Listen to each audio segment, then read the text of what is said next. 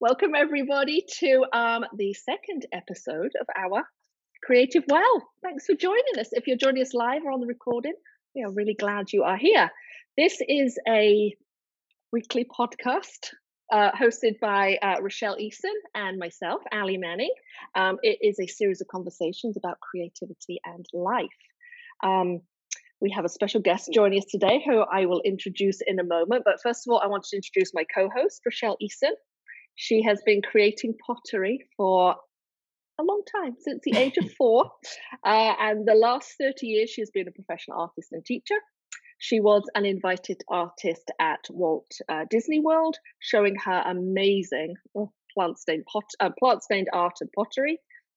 She has been a college ceramics professor and is also a writer and an art journaler, an all-round amazing creative person.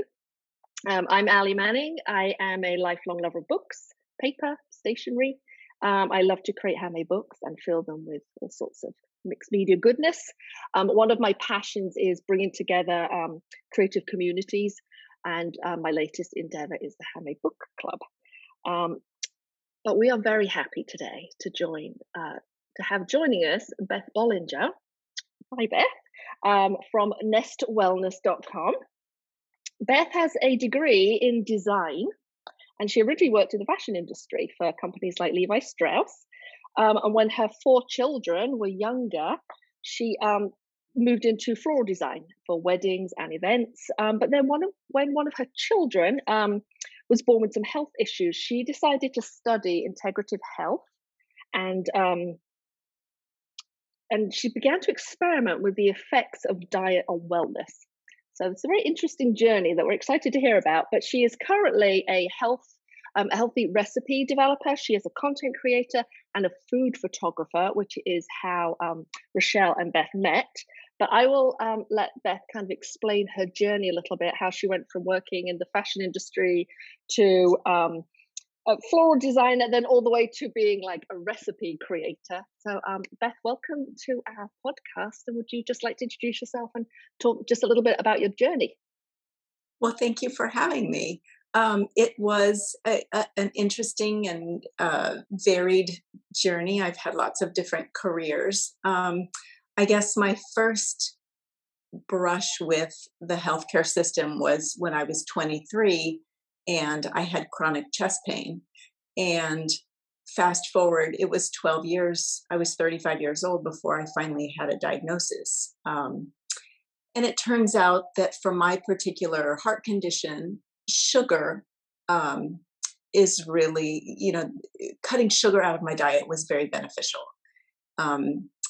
So 20 years ago, I cut all refined sugar out of my diet. So that was sort of the beginning of figuring out how food affects our health. And then when my daughter started having stomach problems, we went to traditional doctors. And the first thing they tell you is eat lots of healthy whole grains. So I was serving her grain for breakfast, lunch, and dinner. And during that time, both my husband and I were getting sicker and sicker, and we were all gaining weight. And so I, at that point, started studying integrative health and realized that I didn't tolerate grain at all.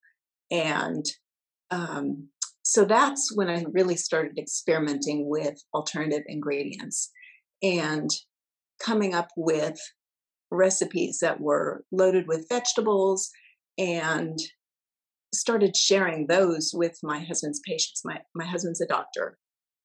And so I started sharing those recipes with my husband's patients. And then fast forward to the pandemic, I created a website. I created an Instagram account and started sharing recipes that way. And I realized in the middle of the pandemic that if I wanted to encourage people, inspire people to eat healthier, that the food needed to look really good too. So I learned food photography in the midst of the pandemic. And the Instagram at that point sort of took off. And now I create recipes for level blood sugar for a health company. And I wear a continuous glucose monitor to be sure that the recipes that I'm creating will produce a level glucose response. So that's sort of my journey in a nutshell. Wow. Wow, that's amazing. That is, and that's how I kind of came across with you, Beth, is that I was looking for healthier recipes to eat because of my own health journey. I have osteoporosis, and I was just coming off of brain surgery when I was diagnosed with osteoporosis. So I had two ailments that I had to start eating better because of. And I'm not a cook. So as a potter, I started making pottery pieces that would entice me to be in the kitchen. I had to make it interesting for me. And so to fill my pottery pieces, I was looking for healthy recipes, casseroles that I could put in my casserole bakers and all of that. And so I came across you because we were doing an Instagram class together, and I started following you because of your healthy recipes, and they looked so good. So I'm a visual learner, and so I needed to make something that that looked good and tasted good for me to want to make them and want to eat them. And I have to say that that's what enticed me to come and follow you. And I was really excited to meet you, and I was hooked because of what it looked like. And then it started tasting very good too. And it started making me feel good. Oh, good. Yeah. Too. So I realized early on that it was important to make the food look good too. So That's really interesting. Well, it's funny because we were talking about this, like, we had a pre-chat last week, and we were talking, and Rachelle was talking about, you were talking about making food look good, Beth, and Rachelle was talking about how it's plated and everything, and that's something that never even occurred to me. Like, wasn't even in my realm of like, I didn't even think about like making things look good on the plate. And then I realized we have all white china in the house. Like, I'm not even sure I did that on purpose. It's just all white. And I'm thinking that's probably unintentionally, just that's how it makes the food look good to me on like this nice stark white background. So we were talking, it was funny because since that pre-Zoom that we had, I have mentioned that to a few different people, and it was funny how we all like look at our food differently. And one of the things that came up was your recipe for overnight no oats.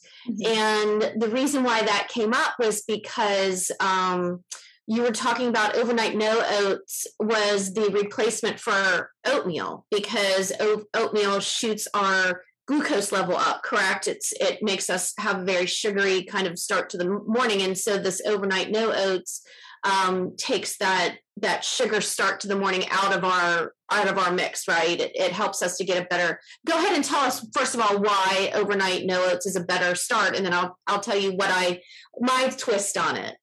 Okay, so wearing a continuous glucose monitor, I realized pretty quickly that oatmeal was a major blood glucose spiker, and it's true for most of the CGM users. They've come to realize that oatmeal is not a good start to the day. Basically, it's very high in carb, low in protein. So I came up with something that I call no oats, and it's a combination of 3 seeds. It's just chia, hemp, and flax. Super easy. You mix it with water or with nut milk. Put some spices on it, and it's really very creamy, and it's very much like oatmeal. And you can top it with, berries or yogurt or whatever. And it's very high in protein, very high in fiber, much, much better start to the day than traditional oatmeal.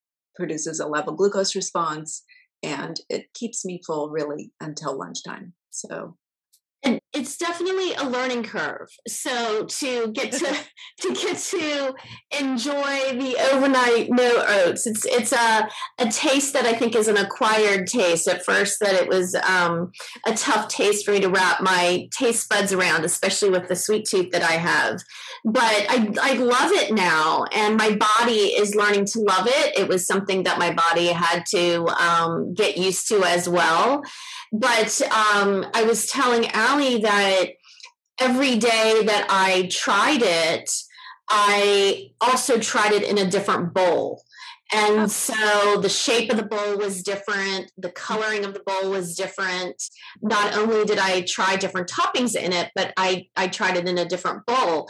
And I finally kind of came to the part that I love it in this kind of round, what I call a sushi bowl that I used. And now I use it in that, I make it in that same sushi bowl every day. And it's just this comfortable shaped bowl. It's the perfect size. And I have a half a banana and a small little handful of nuts in it. And it's just the perfect way to start my day. And it was funny because Allie's like, I just never thought about a different shaped bowl and a different color and da-da-da.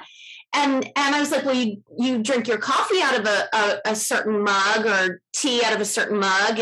And she said, well, I always drink, she likes white insides of her mug. And I said, well, I always like colored insides of my mug. And we all have these different little preferences, I guess, or quirks or whatever. And it, and all of that makes for the moment that we enjoy our food or enjoy our drinks or all of that. And it just kind of made me think even more about our food intake. And our food intake is not just about the actual food. And it is about those moments. And I feel like, especially for me right now in the stage of life that I'm in, where eating and nourishment is so much more than just that meal. I'm eating for my health. I'm eating, I have to eat a certain amount now each day because of, I've already fractured. I've had compression fractures in my spine because of my osteoporosis. I realized just now, or just in the last couple of weeks, my arachnoid cyst in my brain has now returned, and after brain surgery, and so I'm dealing with that. And sorry, Mom, I have not told you that. Sorry, it just came back, and so I'm in that process of dealing with that, and so. So I'm eating specifically for that. And so every moment is beyond just the eating for the nourishment. It's eating to combat these ailments. And the eating and the drinking is for living in that moment as well. And so there's so many levels to that food for me, especially, and I think for many people out there. And that's why I put so much passion into the pottery that I make, because it goes beyond a mug or a bowl. It goes into those overnight no oats they're really going to be enjoyable beyond the spoonful that I take. Does that make sense? Yeah. Yeah, makes perfect sense. And it feeds back into what Beth was saying about making food look good. Like the food photography piece, it's got to look good. And it's got to look good. You've got to feel it. I feel like you've got to feel it. You own it more so than the nourishment that's giving to you in your body. It's giving you nourishment in your brain, in your mental and emotional well-being as well. Well, food's a complicated thing. It's like, it's not just food. There's so much wrapped up in it, so much like emotion and cultural things. I think we'll talk about this before, like the whole cultural aspect of food as well, how we use food in celebrations and things. And I think we all have like a really interesting like relationship with food. Do you like come across that, Beth? I know you used to take kind of private clients. I know you're doing that a little bit less, but kind of, could you speak a little bit about that? Like, especially in this country, a lot of celebrations revolve around sugar, and you know, sugar is really not good for us. And most people eat way too much sugar.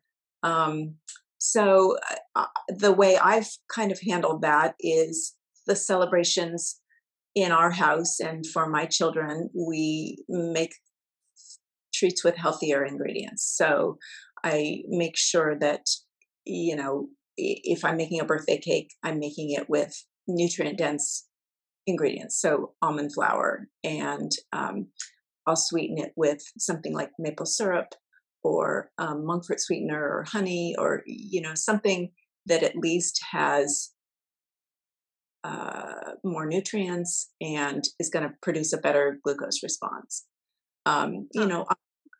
When they're out in the world, they're going to have you know treats that are not like I would make. So, but that's part of them living in the world too. So I guess that's how I've approached it, is just when the things that I provide, I make sure they're more nutrient dense.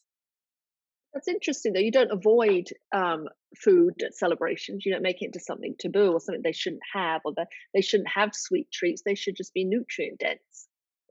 Yeah. Yeah, I think that's a lot more healthy.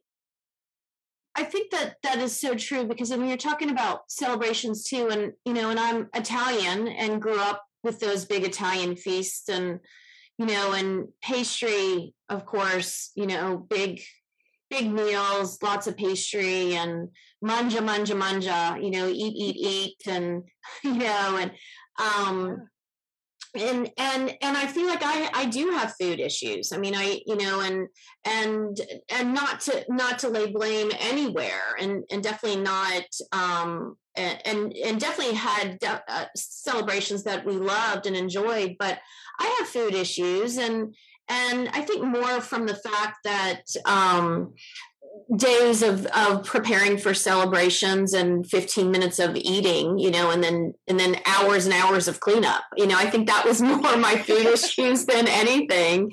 And I never enjoyed cooking. I just never did. But I'm such a sugar addict.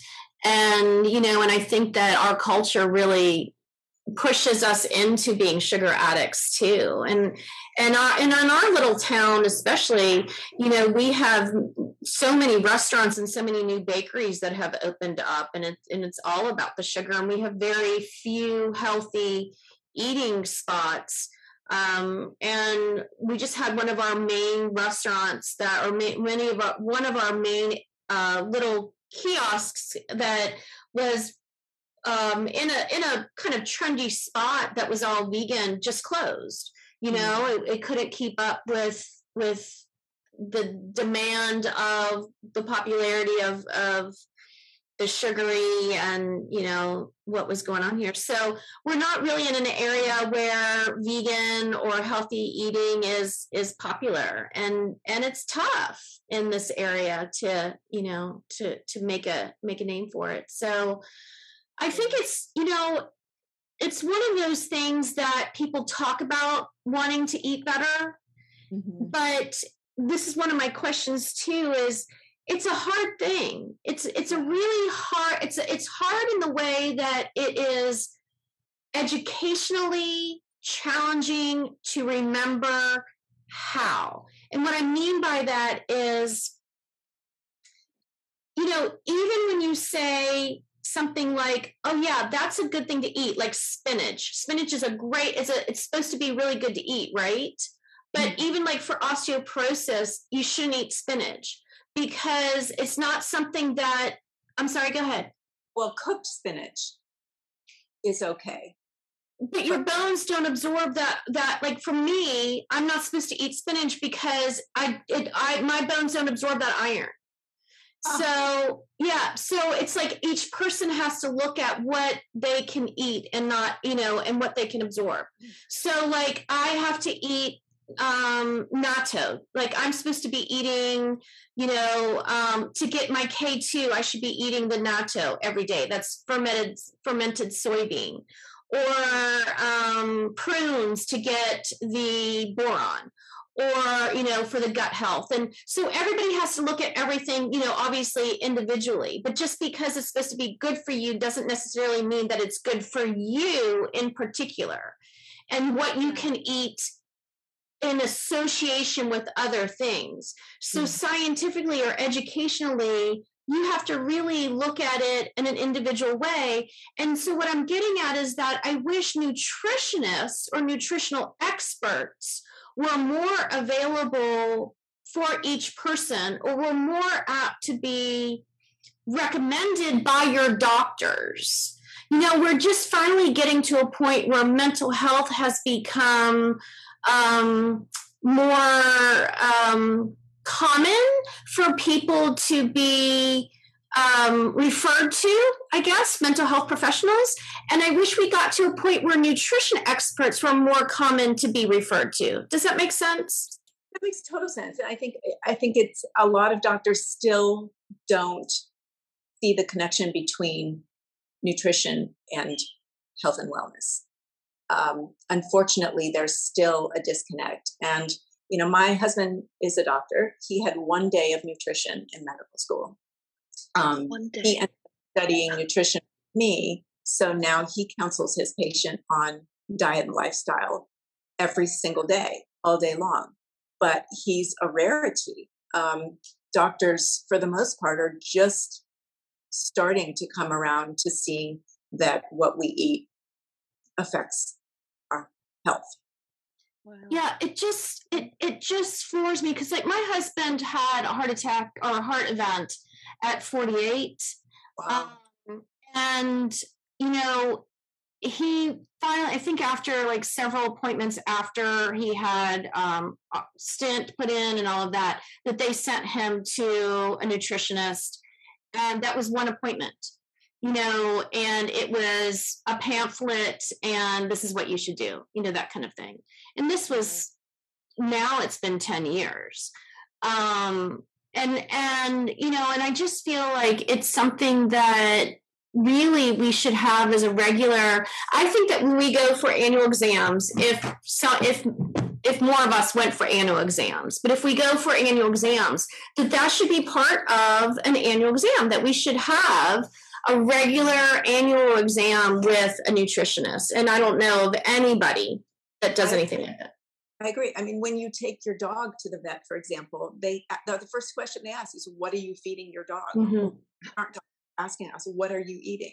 Right. Right. Yeah.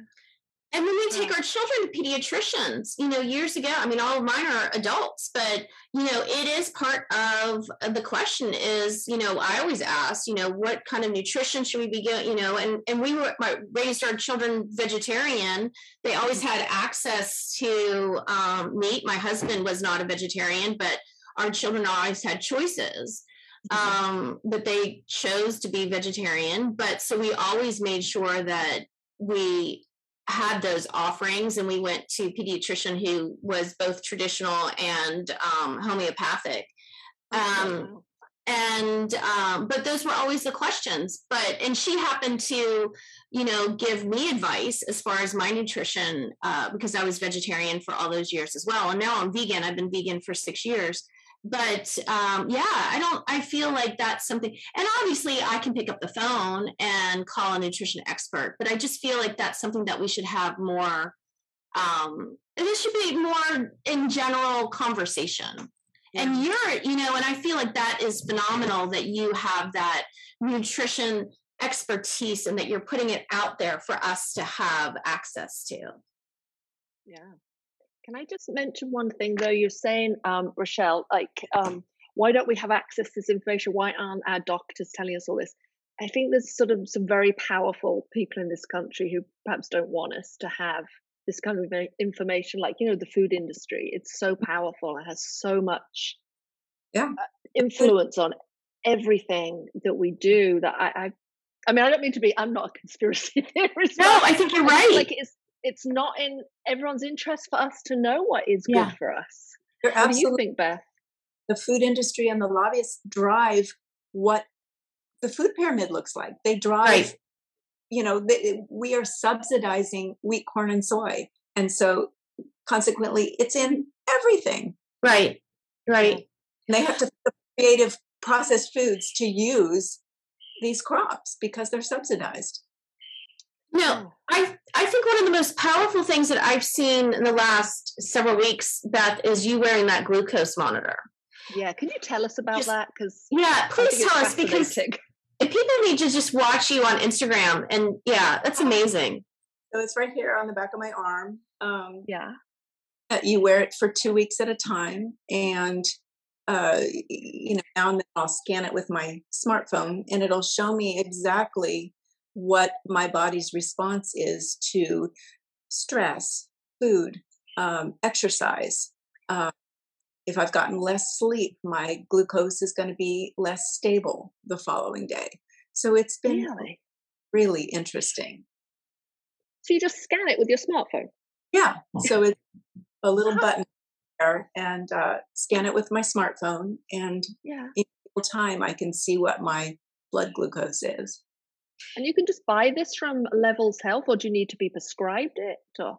Well, if in the United States, if to get it from your doctor, you have to be diabetic.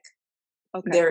Don't think there are many doctors prescribing them for people with prediabetes. Unfortunately, I think that really needs to change. So there are companies like Levels Health that provide the prescription, provide the CGM, provide the app.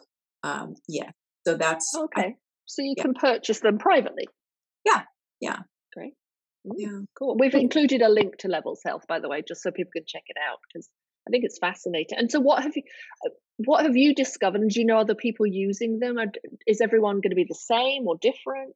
No, everybody has a little bit of a different response. So, for example, some things are true for everybody. The things that help level your blood sugar are having vegetables or salad before your meal, at the start of your meal. That helps, universally helps everybody to have a level blood glucose or a more level blood glucose response from a meal.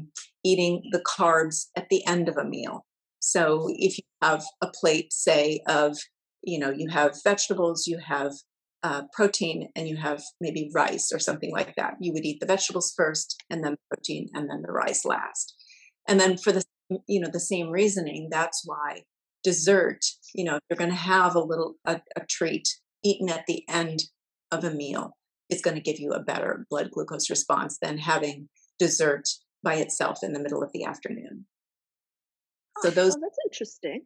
That are pretty much true for everybody. But then there's individual glucose responses. So my husband gets really big glucose spikes from sweet potato, but I can eat a half a sweet potato without a big glucose response.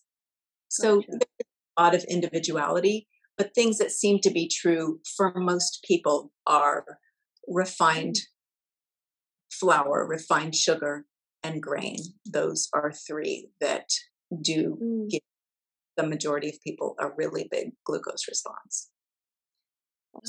So years ago, my husband, I'm talking like 20 years ago, my husband was on the road working as a field rep, and he would leave Mondays, come back Fridays. So he was eating out, he was in a hotel eating out all the time. He had gained a lot of weight, and he had to lose it, obviously. And he had read this book, and it was called Dine Out, Lose Weight. I can't remember who the author was. And what it did was to tell you, it was for all these people, these executives, all that were out in a hotel all the time. And what it did was to tell you how to eat out all the time and lose weight. And part of it was in your hotel room, an hour before you were to go out and eat, there was certain food that you needed to eat in your room before you would go out and eat at a restaurant. And part of it was like to eat, I can't remember what it was, but it was something like cheese and crackers for an hour before you would eat at the restaurant, or fruit in your hotel room for an hour before. And I don't remember what it was, but it was that same idea, is to eat what you were saying. You eat a little bit of something. So it was in your system before you went out and ate the other part. It was to balance out your your glucose, your sugar, your blood sugar level. And then when you went back to your room, you ate something else an hour after you had your meal. And so that was exactly what they were doing. And it worked. So I'm assuming it was very similar to what you were talking about, was leveling out those glucose levels. Yeah, well, I'm talking about just one meal. I don't think in general it's a good idea to spread out your eating, over several hours like that. The goal, for most people is to get to a point where you're eating, 2 or 3 meals that keep you satiated between meals. We in this country, we snack a lot. And so the idea is, vegetables, protein first, carbs last. I'm going to try that. But can I just ask you though, Beth, like, why do we need to keep our glucose levels even? Like, why does it matter that they spike up and down? Like, what's the result of that? Yeah, so the result of that is insulin resistance. So if you eat a big bolus of sugar, your body's releasing a lot of insulin, and eventually, if you're doing that constantly, you will become insulin resistant, and that's what leads to prediabetes and diabetes. Oh, okay, gotcha. What do sugar addicts like Rachelle and I do? Because sugar is the one thing that I'm really struggling with right now, is to give up or really reduce my sugar. Yeah, a lot of times when I see people really craving sugar, they're not getting enough protein. So that's, the first thing that I would say to look at is, are you starting your day with 20 to 30 grams of protein? That automatically help you to level your blood sugar and make you less likely to have cravings. So, for example, I had a client recently who, she's eating really well. She's eating whole food. She's not eating any junk, but she was still having a craving for something in the evening. So we looked at what she was eating throughout the day, and come to find out, breakfast she was having, 1 egg and some oatmeal. Well, 1 egg is maybe 4 grams of protein. Oatmeal has maybe 4 grams of protein. So she was really low on the protein. And then lunch, she was having just a salad, no protein. So again, that's set you up for afternoon hunger. Gotcha. To snack then in the afternoon, or have a sugar craving around 3 or 4 o'clock. She was doing okay at dinner, but just by changing, having more protein, less carbs, at making sure she had protein with her salad at lunch, that helped her quite a bit. Huh.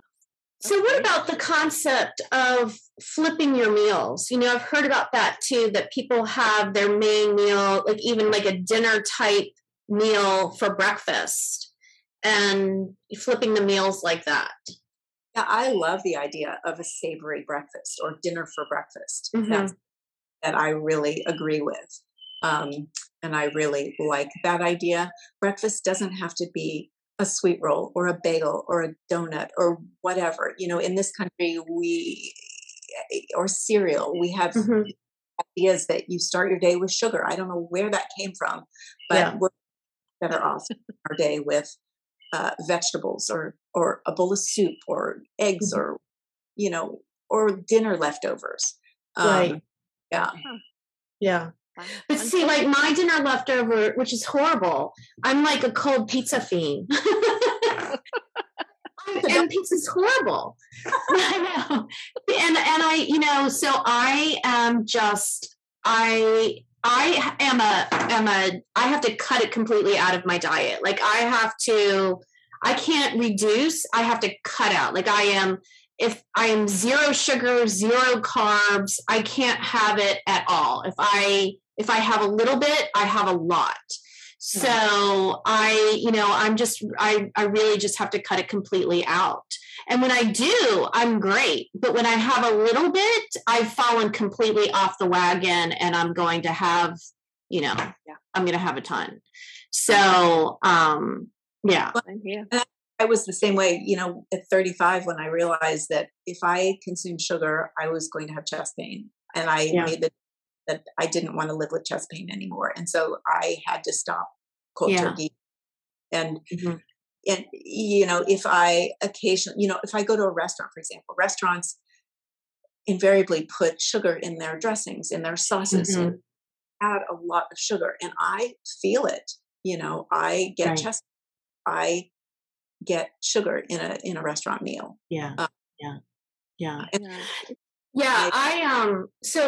Sugar is one of the worst things for osteoporosis, for bone health. And so I am now, cutting completely back, and obviously, and it's actually even worse for my head. So now that I have, just in the last 3 weeks, my brain cyst has caused, it's not unheard of for those to return.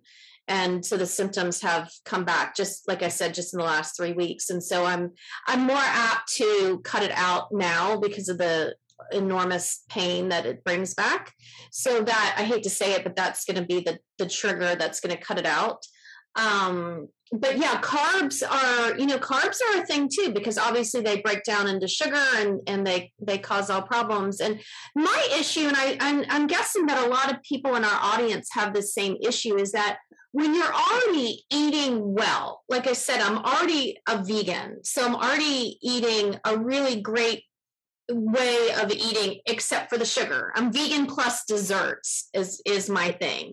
So I know, isn't that funny? That's my qualifier. And what that means is that I'm completely vegan, and I'll add in a little bit of dairy if it's a dessert. Like I might have, I'll have pastry, even if it has, if it's made with some dairy or some egg. I'm not going to eat ice cream, but I'm going to have some dairy, whatever. I don't ever eat anything that's meat, but I'll have something, let's say it might have some honey in it. So that would be my plus desserts. But I'm already eating well. And so, but I'm still not, and I'm looking back at that weight issue. I can't exercise because of my issues that I'm having with the osteoporosis. So, what am I to do? What is our audience to do if they're already good eaters, but we're kind of stuck? Yeah. We become a lot more carb sensitive as we get older. It's just a fact. I can't eat the way I ate when I was in my 20s or 30s. I'm 55 and I am super carb sensitive. 2 of my kids are much more sensitive to carbs than my other 2 kids. So it's so bio-individual. And, I would say, I hear that a lot. I'm eating healthy. I'm doing all the things. Vegans especially, I see the one thing I see is a reliance on grain, which converts completely to sugar. Yeah.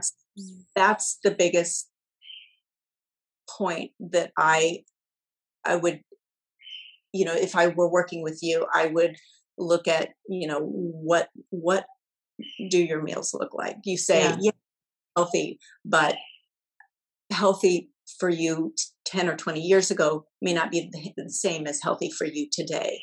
Yeah.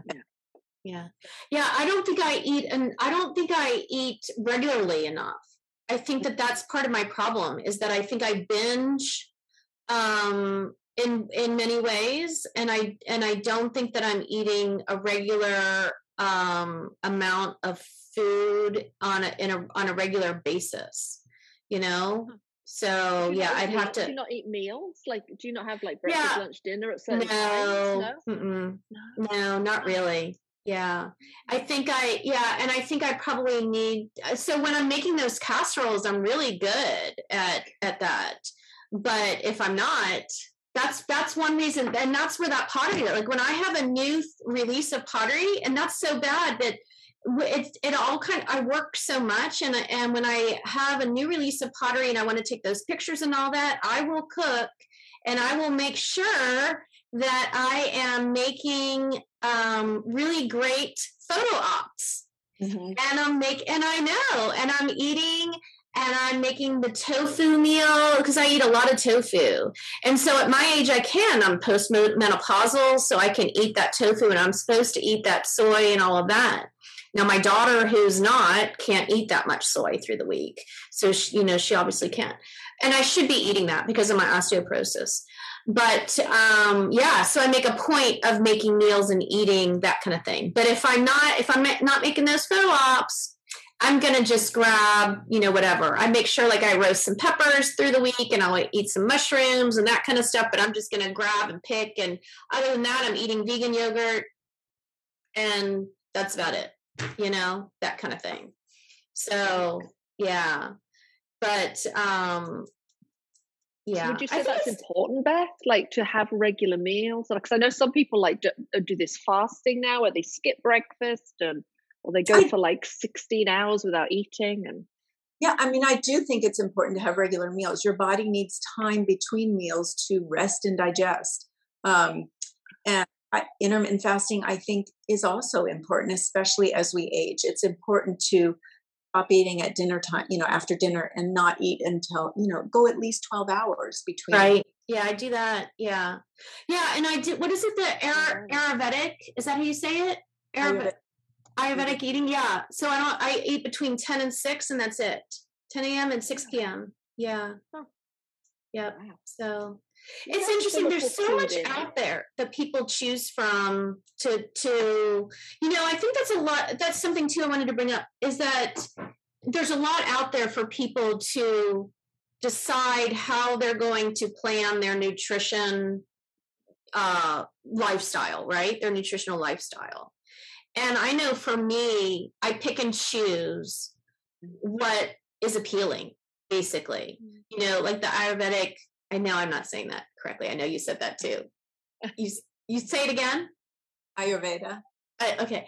So I know that I did kind of my evaluation, and I know I need to eat between 10 and 6. So that's in my head. I'm vegan, so obviously I plot that in there. I do the natto. So that's that Japanese fermented soybean. And I do, I do certain things. And I pick and choose. And so that's all kind of part of my regime. I don't know if it makes sense or not. I don't even know if it works together. I just know that this is what I can do.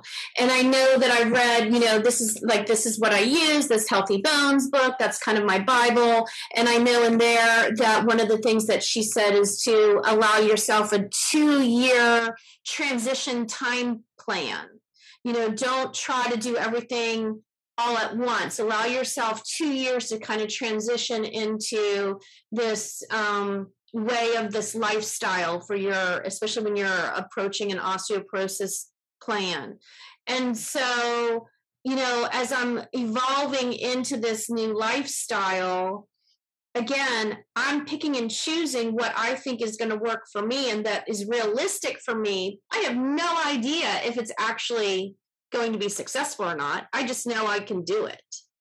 Mm-hmm. So if you've decided that you're going to eat between 10 and 6, what I would say is have a meal at 10, have a meal at 2, and have a meal at 6. Don't be snacking all day long. It's harder to keep track of your calories. I don't suggest anyone count calories, but what I mean is it's hard to keep track of what you've consumed when you're picking all day long. Your body doesn't have time to rest and digest between meals. So make that small change. See if that. And see, I am counting calories. And so I shouldn't count calories. I think if you're eating whole food, minimally processed food, no junk food, there's no reason to count calories. Right. Yeah. Yeah, that makes sense. Yeah. What do you eat, Beth? I'd love to know, just on a regular day, what would you eat? Well, what are you going to eat today? I'm going to eat Okay, so this morning, for example, I had a green smoothie and I had a bowl of no oats with some granola. That will keep me full till, noon or one. And Wow. then lunch, I'll have usually a salad because I can just pull from whatever I have in the fridge. So that a lettuce, some chopped vegetables. Today I have some salmon, so I'll have salmon with my salad. Um, Right. Nuts on top or some sunflower seeds on top, some tahini lemon or, some kind of vinaigrette, or sometimes it's just a splash of olive oil and a squeeze of lemon. So that's Right. typically my lunch. Um, it uh, Dinner, it varies. This week I'm testing cauliflower pizza crust recipes. So we've eaten a lot of cauliflower pizza this week, but Yeah. for dinner try to have a protein, um, two or three vegetables, um, and that's usually dinner. Yeah. Nice. And Good. I'll come over to your house. yeah, Oh, the healthy recipes that you're making, Mm. are you making them for, you said you're a healthy recipe creator. Are you making them to what end? Are they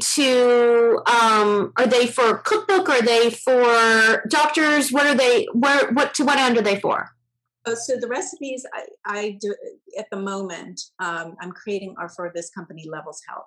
So the recipes are using whole food, and there are for level blood sugar. So whatever I make has to not spike people's blood sugar, basically. Right. So last week, I do 2 a week for this company. So last week was granola. Um, and it took me 7 tries to get the granola right. Um, Wow. so we Yeah. have several jars of granola in our house right now too. You know, granola that you buy in the grocery store, it has oats in it and it has lots of sugar in it. So Yeah. those were 2 ingredients that I couldn't use to create this granola for level blood sugar. So it's Right. and seeds and lots of spices and a sweetener called monk fruit that doesn't bump your blood sugar. It's And amazing. those are on your Instagram, right? Yeah, yeah. Nice.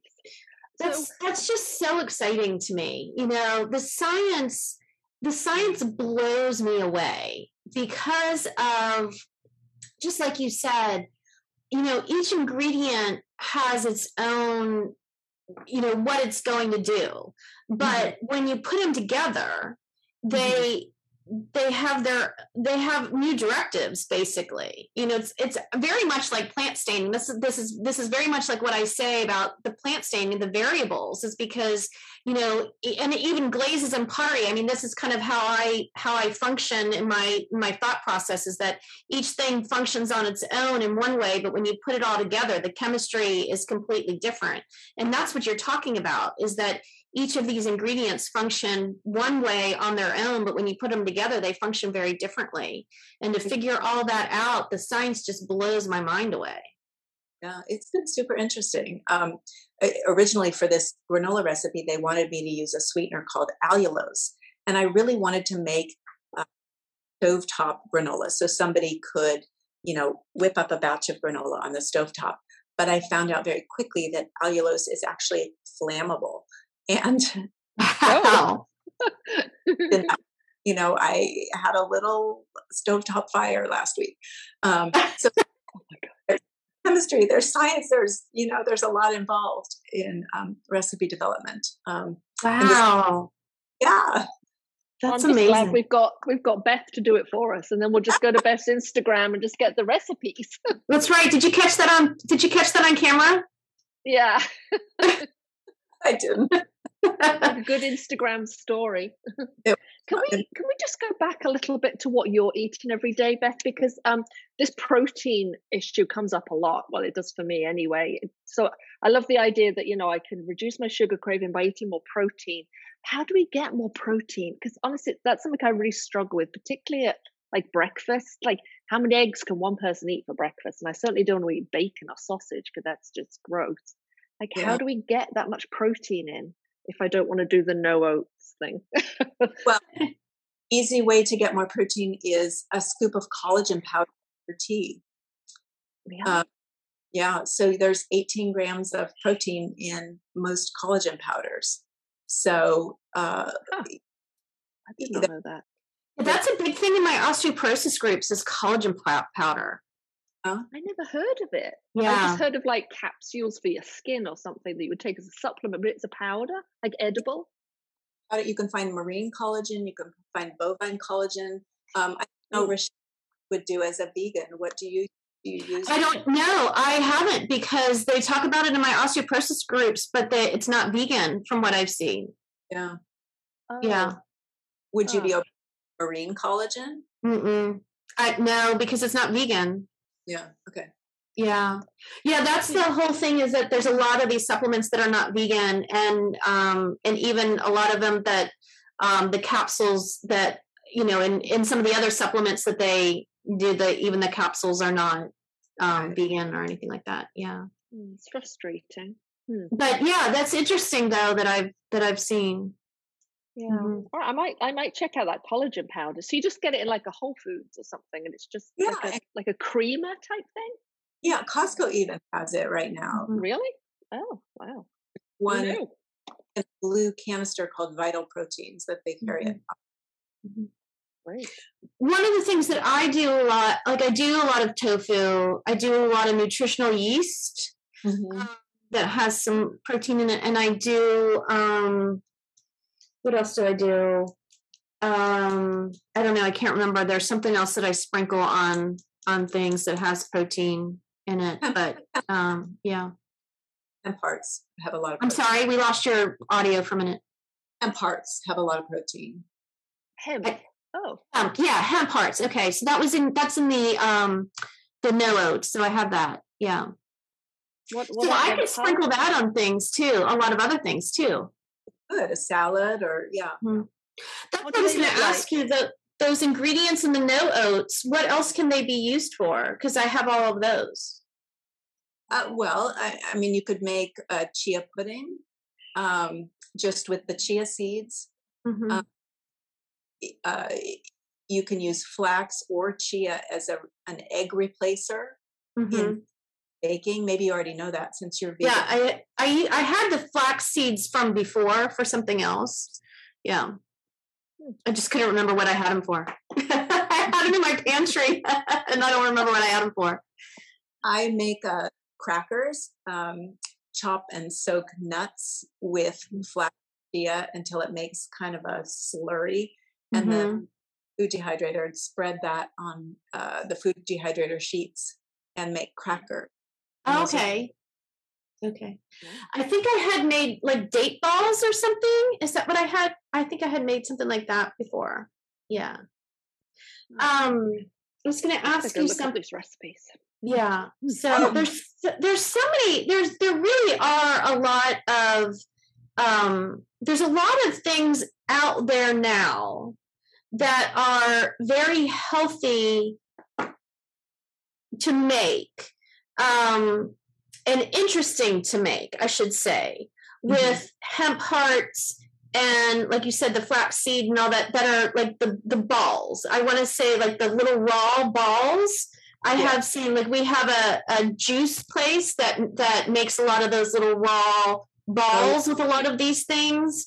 And once you start to make one kind, I think it's one of those things that you just start to substitute them in, different ingredients in once you just get to to use them. But I'm wondering if there's protein, like for those of you that would do the collagen, just substituting the collagen powder in for some of that, if you could just pop those, like if you wanted a little cookie or something like that, is that something that you could just pop in the collagen powder into some of those and have like a little one of those in the morning? Good. And I would just say the only thing about those is sometimes they're little sugar bombs, the little protein balls. Possible to make them mostly with nuts and seeds and some collagen or some protein powder and just a little bit of maple syrup or something as a binder. But just make sure it's not like, I had one recently at a coffee shop, and it said keto protein bars was the way they built. And it was mostly dates and some. So look out for those that are just sugar bombs. So if you're making them on your own, what would you make them with so they weren't sugar bombs? Well, I would use mostly nuts and seeds and, protein powder or not. And depending, if you were using them as a source of protein, but then just enough dates or monk fruit syrup or something to hold it together. So it's not like mostly dates with a few nuts. So I guess that's what I was saying. Is there something that you could use to hold it together that was not syrupy, like not sugary, that you could think of? I mean, there is something called monk fruit syrup. That's what you were, okay. Not affect your blood sugar, and it's the consistency of maple syrup. So something like that would hold it together without adding sugar to your diet. Okay. And where would you find something like that? Monk fruit, Whole Foods. Okay. Sometimes I order things on Amazon just because it's easier than searching grocery stores.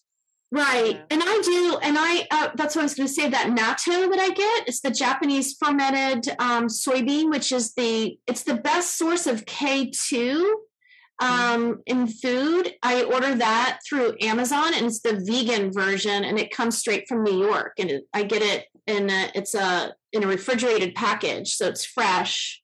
And that's the only place I can get it that's vegan is through Amazon. So how do you use the natto? So I put it in miso soup. Oh, yeah. And I like the flavor of it. It was kind of another acquired taste. And because I have to eat 3 teaspoons a day to get the source that I need, I put it on anything. So if I'm not eating miso soup every day, sometimes I just put it on a cracker or something just to get it in me. And sometimes I will literally just eat it with a spoon just so that I can have it each day because I have to have it. Yeah. So I just go back to, these, you're talking about the dates and creating these little sugar bombs. Is that something we should be avoiding, like a lot of dried or fresh fruit, Beth? Do you feel like that spikes our blood sugar too? Because I have a lot of fruit for breakfast in a protein, like smoothie type thing. Yeah, what I have found is that yes, fruit does spike my blood sugar quite high. Fruit in combination with protein is but if you're having a fruit smoothie for breakfast, I would just say start adding more vegetables and less fruit to your smoothie. Right. Make sure that you've got it 20, 25, 30 grams of protein with that smoothie. Yeah, I've really stopped eating fruit. I know that's probably horrible that I've stopped, but I've gone more to vegetables. I'm like chowing down on kale salad as much as possible, and I do not like kale. But I've gone more. I used to love spinach. Now I've gone to kale, and I've tried so much. Yeah, well, that's good. But because I would eat fruit all day long if I could. So I've had to go, and gone to vegetables. And choosing lower glycemic fruit like berries is going to be better than tropical. Really? Yeah. Yeah. Oh. Blueberries are supposed to be really, really good for osteoporosis. So if I do anything, I will do blueberries. All right, well, ladies, we've talked for a whole hour all about food. Wow. And of course, I'm hungry. I'm ready to go home for lunch. But, I want to thank you, Beth, so much for joining us and sharing all your wisdom about food. And I encourage people. I will drop a link into Beth's website, and I already have, to Beth's website and to her Instagram. And so please, we encourage you to check out her wonderful recipes and her wonderful food photography. So. Yes. Thank you, Beth, for being here. And Rachelle, do you want to talk about what's coming up next? Yes. And you can also go to RachelleEason.com/Our Creative Well, and all of the links are there for Beth, as well as for Vintage Page Designs with Allie Manning, and all of my information with Rachelle Eason. Next time, which will be 2 weeks from today, Allie and I will be live again, and we will be talking, it'll be just the two of us. We will be talking about sanctuary and creativity.